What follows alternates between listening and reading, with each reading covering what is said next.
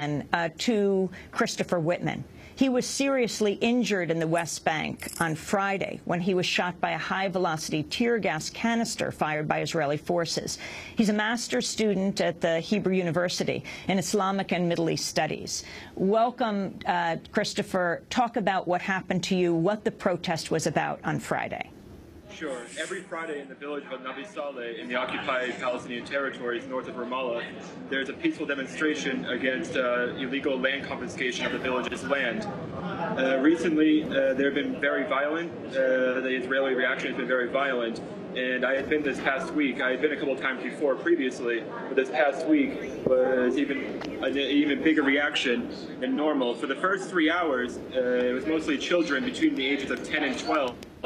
Who were singing nationalist songs, who were jumping up and down, dancing, trying to access their village's land. After about 3 hours of this, the Israelis overreacted, started beating the older residents of the village, started throwing tear gas canisters and stun grenades at the children, and then started beating women who were wearing hijab, started spraying pepper spray in their eyes.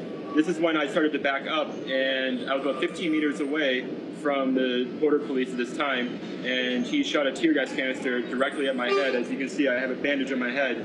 I was shot at close range with a high-velocity metal tear gas canister.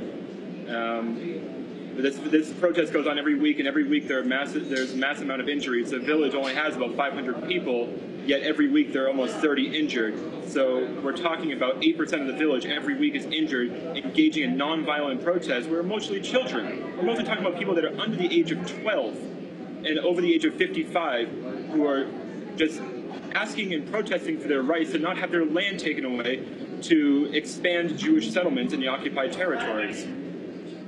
Explain exactly what happened when you were hit with a tear gas canister. When Tristan Anderson, who was photographing, an American freelance photographer, activist from Northern California, was hit. He was critically wounded. Where was the canister from? Did you see the person who shot you, Christopher? When I was shot, I did not see the exact person who shot it. There was a tear gas canister that was shot seconds before that was right over my head. That's why I decided just to duck just a little bit. But after I got out of the hospital, when I got home, I checked my video, and when you freeze frame, you can actually see which soldier shot me. It was actually border police that shot me, not soldiers. I just want to clarify that. It was a border policeman who shot me, and you can see the exact distance and the aiming of his rifle. You're supposed to, when you're in the border police and the IDF, you're supposed to be aiming up. He aimed directly, and you can see how he aimed directly at me. And when it hit me right here. It tore off a part of my scalp about this big. And then 2 Palestinians picked me up and brought me to the ambulance.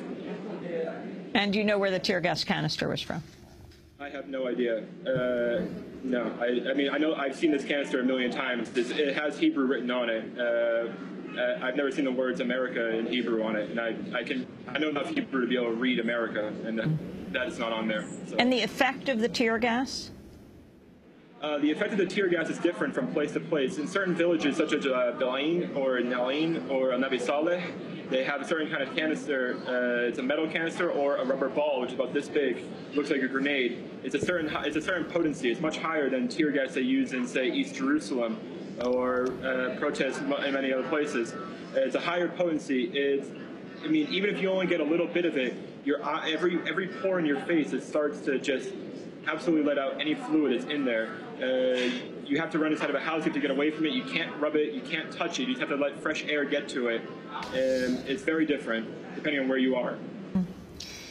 Can you talk about the response in the area to the resignation of George Mitchell? Sure. As people might know, in the Palestinian camp, in Palestinian society, there are 2 different sectors of how to deal with the Israel-Palestine conflict. You have the people who are closer to Fatah, the main ruling party, and they generally are for a 2-state solution. When they view the resignation of George Mitchell essentially as the last straw for the chance of a 2-state solution, they view George Mitchell as basically the best of the worst. They don't view the Americans generally as being honest negotiators, but they view George Mitchell essentially as the only person who can make Israel concede anything, given his track record in peace negotiations, given his ability to see things through a clearer image than general U.S. administrations do. So to see his resignation is kind of a symbol of the collapse of the peace process, even more so than in the past 15 years.